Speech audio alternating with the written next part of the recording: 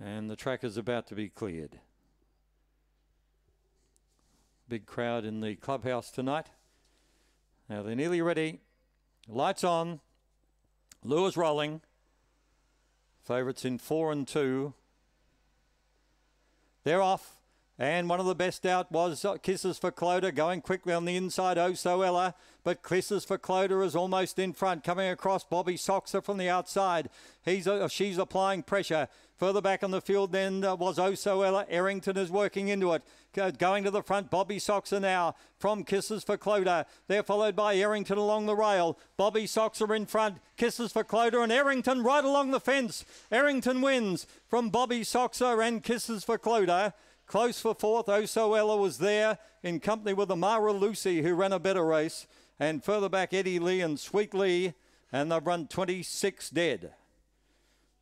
Well, just when Bobby Soxer looked like winning, got the lead from Kisses for Clodagh, along the rails came Errington. His last run was a beauty. Number 2, Errington, is the winner. 7, Bobby Soxer is second. Third was 4, Kisses for Clodagh.